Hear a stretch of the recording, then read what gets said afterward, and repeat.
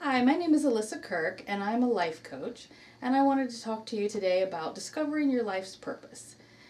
Everyone has a unique life's purpose, but not everyone has decided to follow that purpose. Sometimes people fall into jobs, fall into whatever it is that they're doing, and they're unfulfilled. So everyone has a purpose that is unique to them. Your friends can't tell you what it is, your family can't tell you what it is, and your children can't tell you what it is. You have to find that out for yourself. A life coach helps you to look at your talents, look at your skills, see what you like, what you don't like, and determine what your life's purpose is.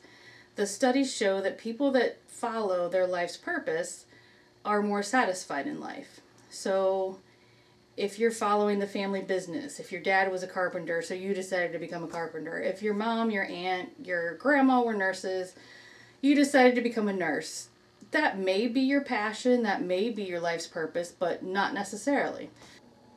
Studies show that people that follow their life's purpose, their unique life's purpose, are more satisfied in life. So you can see why it would be important that you would find your life's purpose. Life can give you clues as to finding your life's purpose, but it does help to have someone guide you through the process. That is where life coaching comes in. They can help you discover your talents, your hobbies, your skills.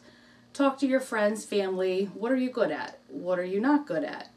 All of those situations are clues that can help you along the path of finding your life's purpose.